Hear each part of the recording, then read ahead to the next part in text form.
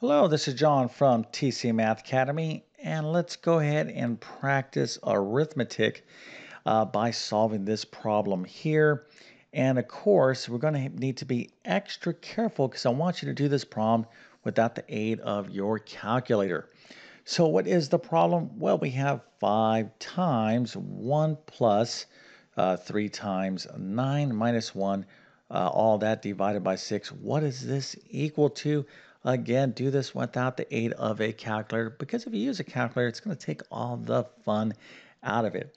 Also, you're not going to really be able to understand some really important math concepts. That's what we're really trying to practice in this particular problem. But if you can solve this problem, go ahead and put your answer into the comment section. I'm going to show you the correct answer in just 1 second. Then I'm going to walk through this problem step by step. Also, if you need math help with the course you're taking, test prep, or homeschooling, make sure to check out my math help program at tcmathacademy.com. You can find a link to that in the description below. And if this video helps you out, don't forget to like and subscribe, as that definitely helps me out.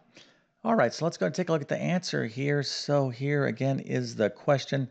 The correct answer is 25. All right, so how'd you do? Well, hopefully you got this correct.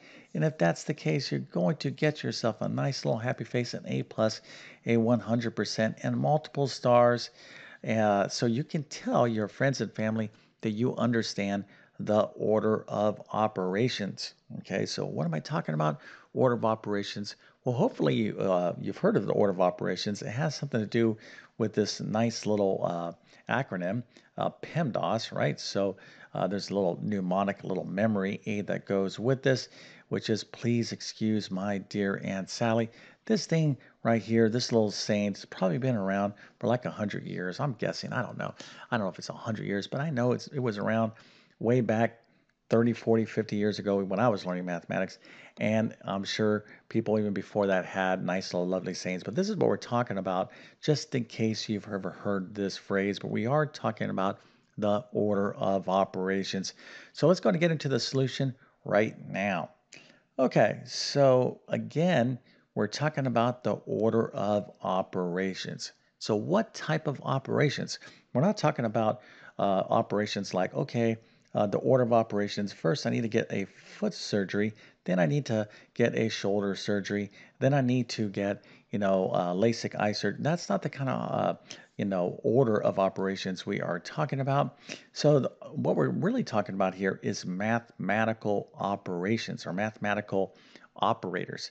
So in mathematics, if you have two numbers, let's say I had like 2 and 7, well, I can do different things with these numbers, right? I can perform what we call a mathematical operation on them, right? So various mathematical operators would be multiplication, would be one of them. So here, this is multiplication right here. Of course, we have division, we have subtraction, and we have addition. So these are what we call mathematical operations. Now, when you have a math problem with all different types of operations going on here, i.e. multiplication, division, subtraction, addition, the order you do this problem, okay, we just can't take any order because if I did addition first and then subtraction and some other person did a multiplication then division, the way the order you do this work is going to generate different outcomes, different answers, right? So there's got to be a very specific order to do these operations, i.e. the order of operations. And we can remember the order of operations by our lovely phrase here again, PEMDAS, please excuse my dear Aunt Sally. And let's talk about what that means here real quick, okay? All right, so P stands for parentheses. We're going to do everything inside parentheses first.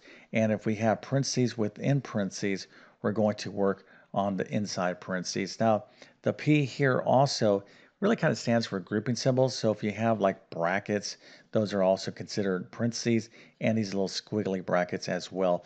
Or basically, the P is not just strictly parentheses, it's brackets, it's these little squiggly brackets, it's grouping symbols. Okay, so that's what the P stands for. So that's the first thing we're going to be focusing on. E is exponents.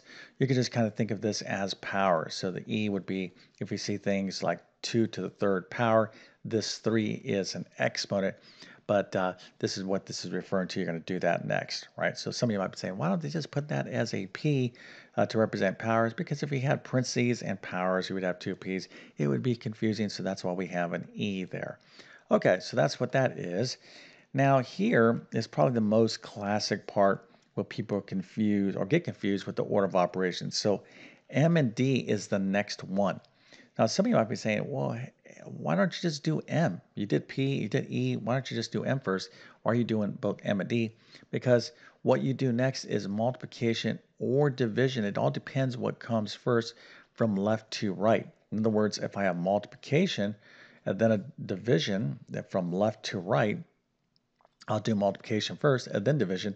However, if I have division first and then multiplication, I got to do division first because it comes first from the left-hand side going to the right-hand side. Very, very common misunderstanding when it comes to the order of operations. And then lastly, we have A and S, which is addition and subtraction, and this works the same way as multiplication and division, whatever comes first from left to right. Okay, so that is basically everything you need to know to do this problem. Of course, you should have, your basic number operations down, but let's go ahead and get into the order of operations right now with this particular problem right here.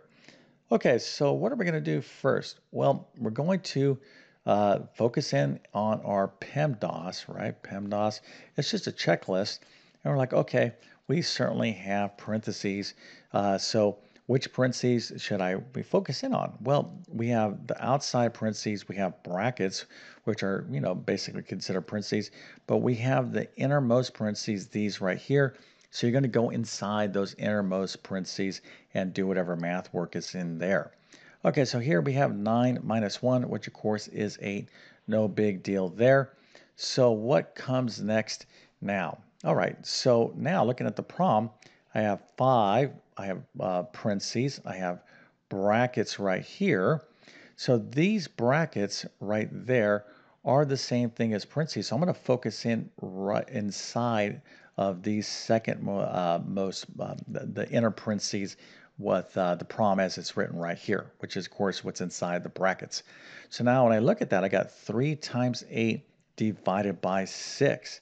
So I have division right here. Sorry, I have multiplication. My apologies. And I have division. So I'm going to do what comes first from left to right. So what comes first from left to right? Of course, that would be multiplication. So we're going to have 3 times 8, which of course is 24. And notice here, I'm just kind of continue to write the rest of the problem. I'm not trying to take too many steps here.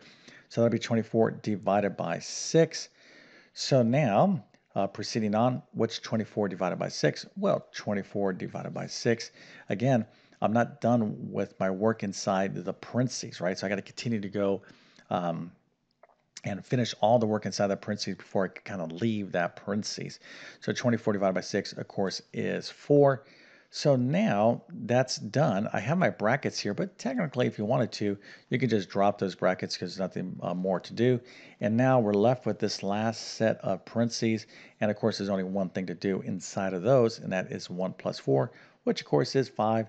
And now we have 5 times, anytime you have a number outside of parentheses like this, that means a multiplication.